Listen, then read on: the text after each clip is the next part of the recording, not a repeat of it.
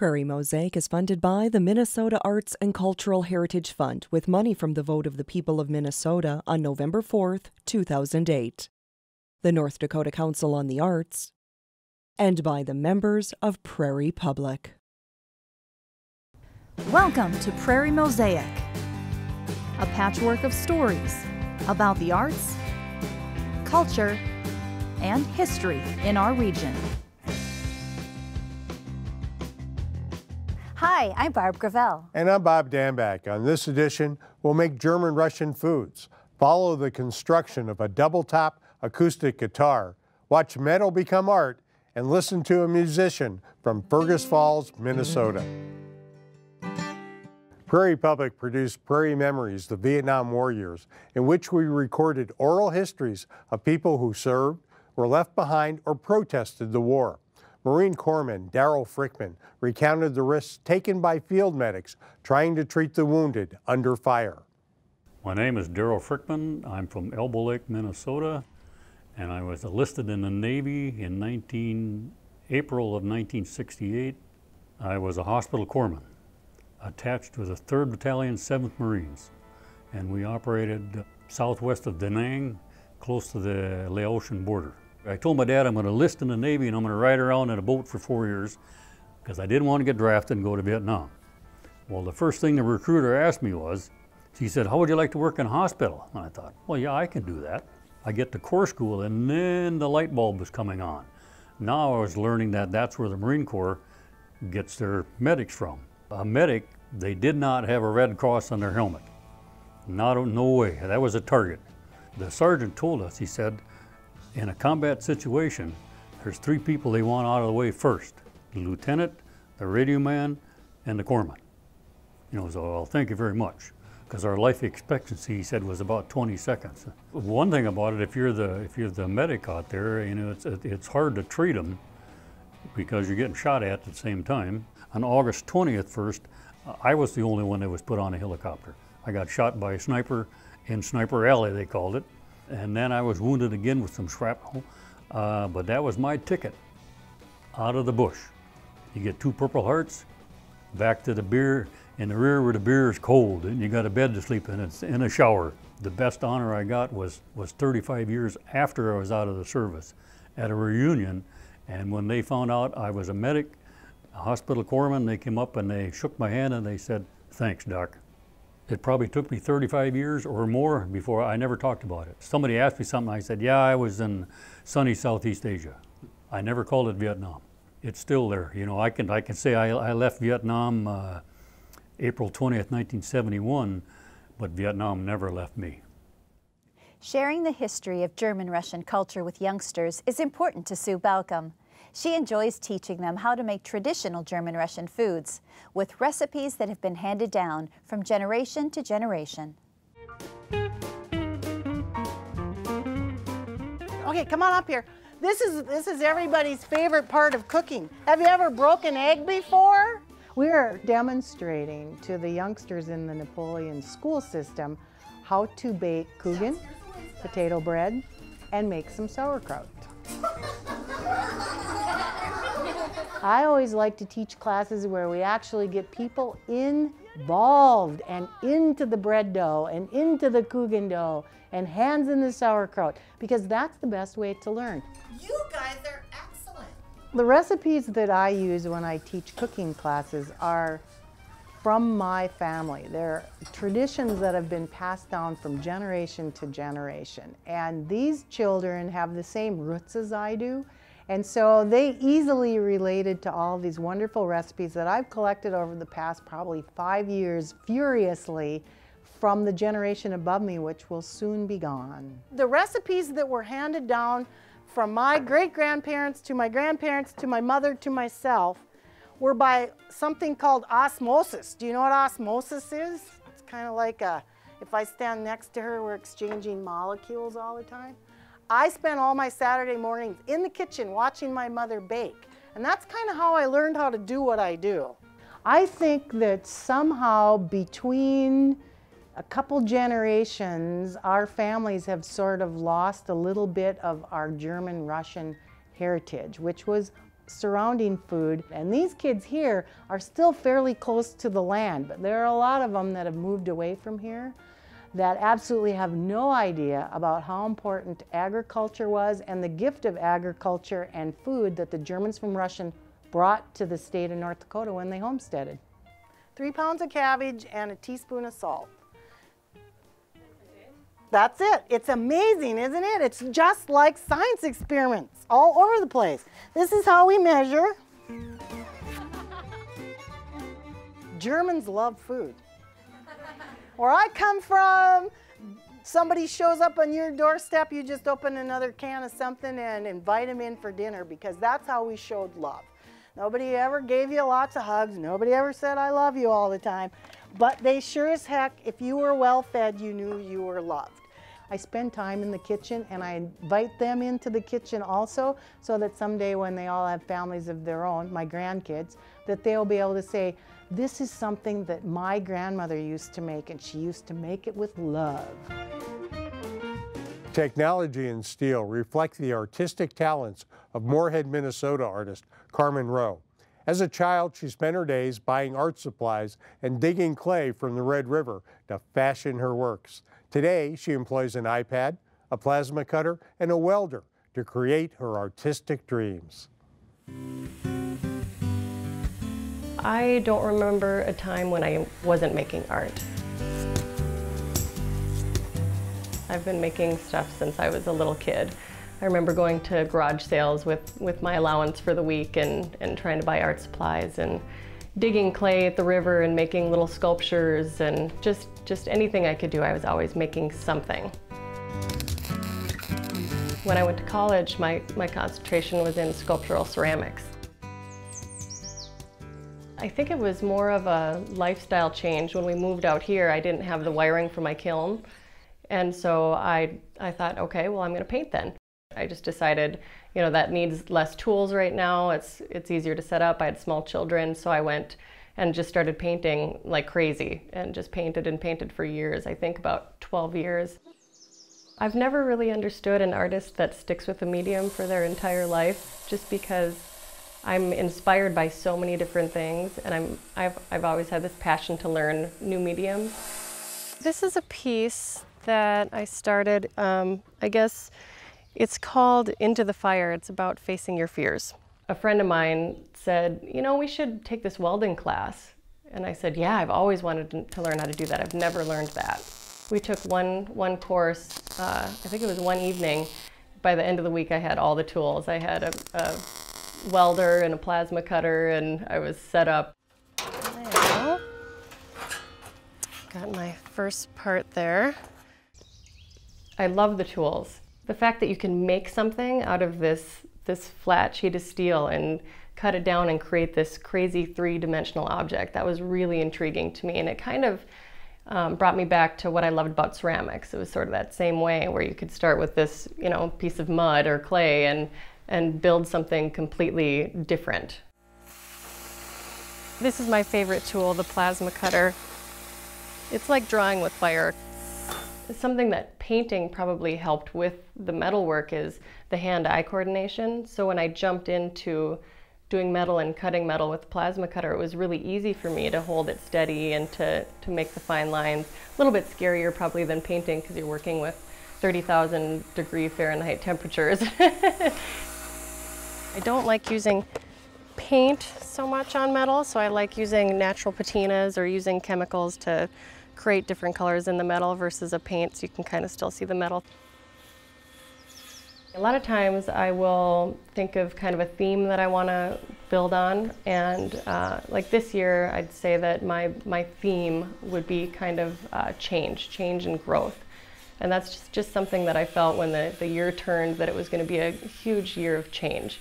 And so some of the sculptures that I made were based on that, and so I'll just start sketching on my iPad and sketch out some ideas, and not only the basic layout of what the sculpture will look like, but what I think that it means to me. I'm not grinding these all the way down, I'm just giving them a little texture with the grinder and smoothing the edges a little bit.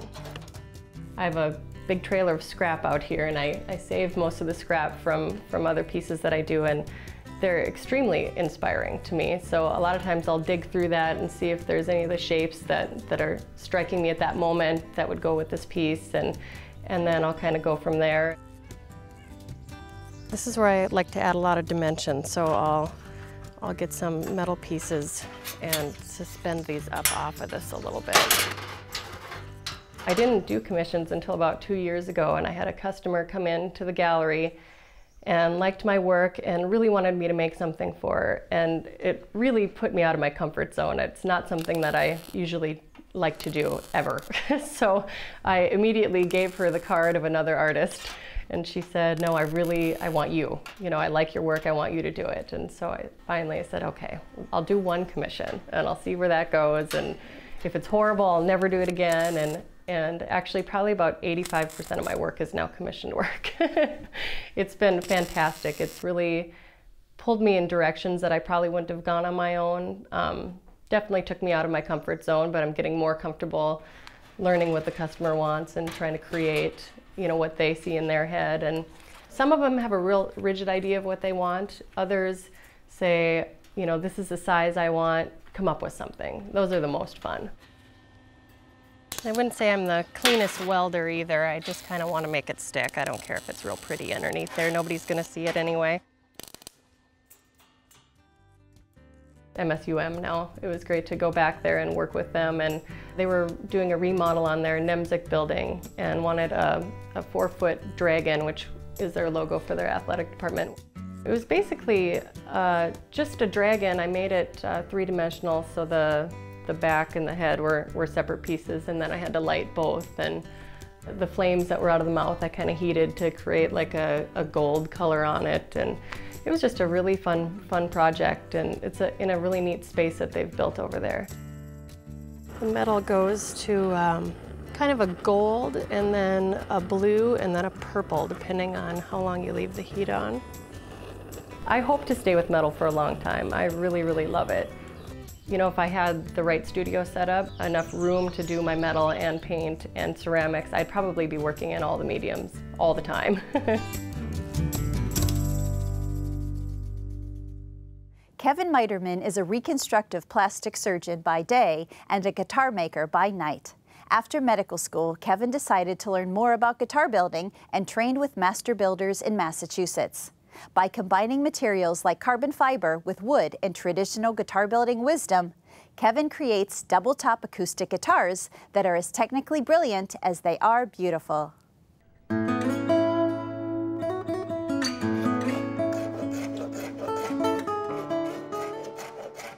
There isn't a single moment when I'm in here making guitars that isn't joy. I'm Kevin Muiderman, and I'm a guitar maker, and I've been doing that for about 18 years. And I'm also a plastic surgeon in town. I've been a guitar player since I was about 9 years old. For some reason, the tone of the guitar, first time I heard a guitar played well, it just thrilled me to no end.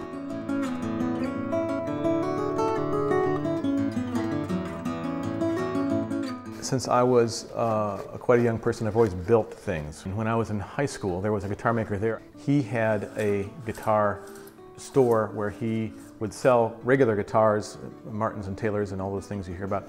The guitars that he was making sounded better, intrinsically better, and I wanted to know why.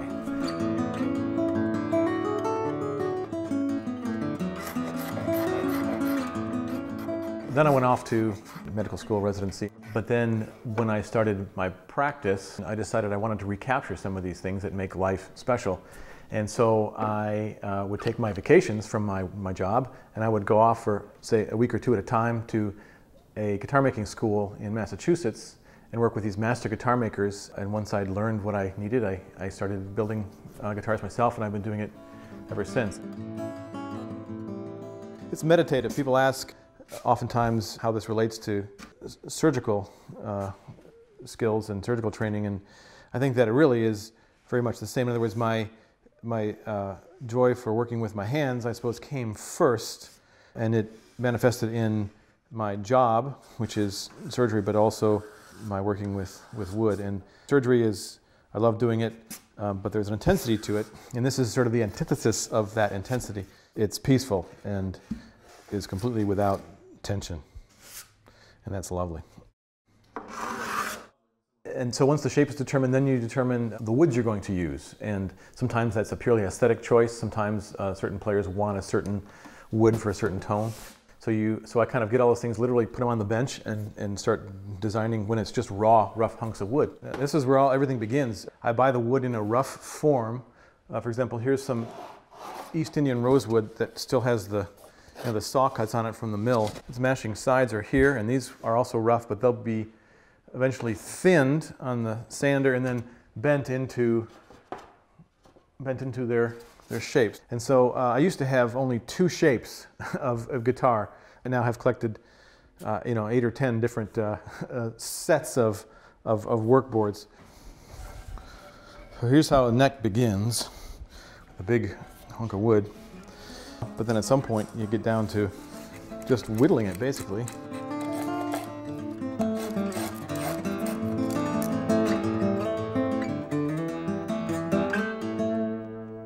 These are little surgical lights that I bought from a surgical supply house. I also learned that in the operating room there are always 2 lights, one over each shoulder, so no matter where you're working, you're eliminating the shadow. And so when I'm working, I'll often use my 2 little lights, and I'll have 1 light coming over each shoulder.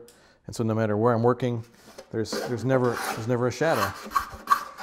And it makes for some great detail work. It's fun to see as you start scraping back, bringing the woods level and getting the glue off of there. It's fun to see the lines pop. This is rosewood and this is poplar, and it's fun to see as you're scraping the result poke through. And then I assemble the back to the sides, and I have the first step. And then I start on the top. I choose those woods. All right, so this is the way I make my tops using the composite materials. So traditionally, a top for a guitar, which is the vibrating element of it, comes out of a single book-matched set of wood. These days, people are using composite materials to try to get a guitar top that is as resonant and is as strong, but is actually lighter, so you get more sound and maybe even more controllable sound. From the audience perspective, no one would know there's any difference. For example, this is a double-topped guitar with all the composites and all the fancy things inside the guitar, but you'd never know it. All guitar tops are not just a piece of wood, but they're braced somehow on the inside with a series of braces. Traditionally, these are solid wood. I use a little thin sheet of carbon fiber, sandwich that between 2 thin pieces of wood, and you get a brace that is inflexible because of that almost like an I-beam on the inside. It's very strong. If I get a request from a guitar player for something, I'll work it up in a prototype first so that I can change 1 element at a time to try to hone in on the sound that they're looking for without having to build a whole new guitar. So there's a 6-string. Here's a 12-string prototype. This is a Nara wood guitar.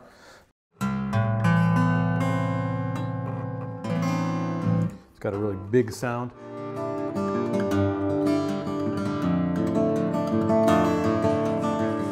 I look forward to coming in here at the end of a long day. I guess I'm sort of a geek. In other words, I don't do much besides my work and spend time with my family and then make instruments and plan guitar concerts. It's really a good life.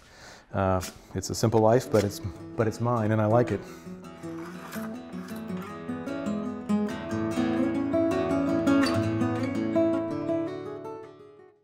David Stoddard is a teacher and songwriter who has performed acoustic music throughout the U.S. for years. He has a passion for house concerts because of the intimate atmosphere and personal connections. His original music is quirky and sometimes humorous, but with a clear message or opinion.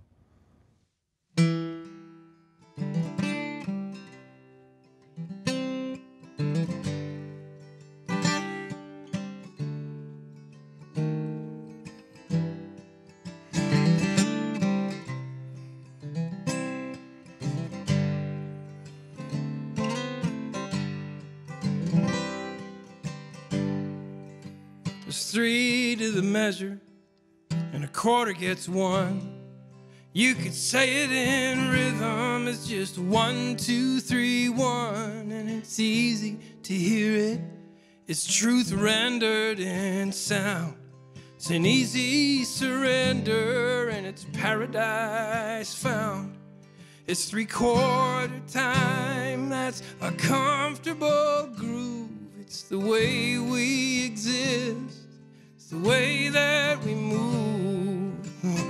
Parsley, sage, rosemary, and thyme, and the music of love is in 3/4 time. It's harder for children 'cause it's so seldom heard. In popular music, it's rarely preferred, but for grown-ups, it's easy. It's the essence of art. Something primeval, it's the sound of your heart. And it's 3/4 time, that's a comfortable groove. It's the way we exist, it's just the way that we move. Parsley, sage, rosemary, and thyme, and the music of love is in 3/4 time. There was a time that I was 4 to the bar.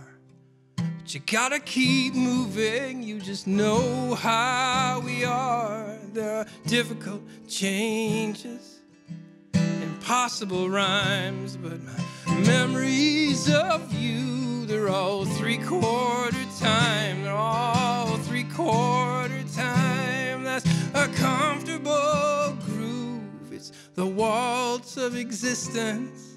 It's the way that we move. Parsley, sage, rosemary, and thyme, and the music of love is in 3/4 time.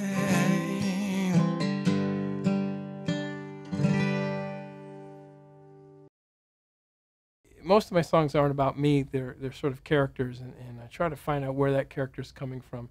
I try to get a snapshot of a feeling, sort of an emotional moment sometimes is what I call it, and you try to explore that with either metaphor or examples. There's a song that's called Dakota Girl. It was about somebody that loves winter.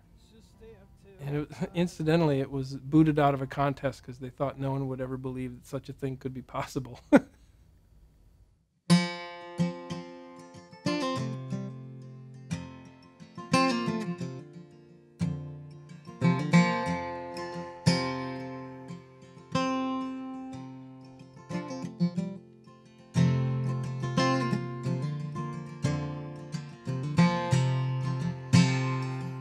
Dakota girl loves wintertime, and she longs to hear the wind around the door. And she'll stay up till the fire is out just to feel her icy feet upon the hardwood floor. She cherishes this time alone, and she'll wait until the sun is gone and never feel the need to light the light. And it's windy, and it's cold, and it's dark, and she's alone, and she's never felt as grounded as she feels tonight. And outside, the wind becomes a stream that slithers in that gap between her clothes, tickling on her hidden skin like water trickling down until her legs are froze. With open arms, she starts to float. She'll welcome with an open coat to twirl around and take the coolness in. And she's opened all the mysteries out, floating on the slightest breeze, and winter is the water that she's floating in.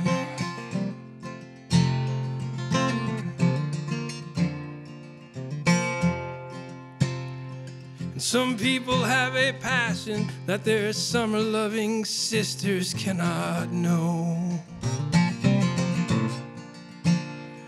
Summer lovers cannot understand the beauty of all the diamonds on the coldest snow.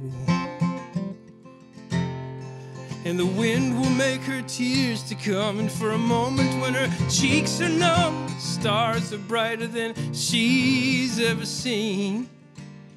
And the way out there just black as tar, clear out to the furthest star, and she's closer now to heaven than she's ever been. Dakota girl loves wintertime, and she longs to hear the wind around the door. And she'll stay up till the fire is out just to feel her icy feet upon the hardwood floor. If you know of an artist, a topic, or an organization in our region that you think might make for an interesting segment, please contact us at Prairie Mosaic at prairiepublic.org. I'm Barb Gravel. And I'm Bob Danback. Thank you for joining us for this edition of Prairie Mosaic.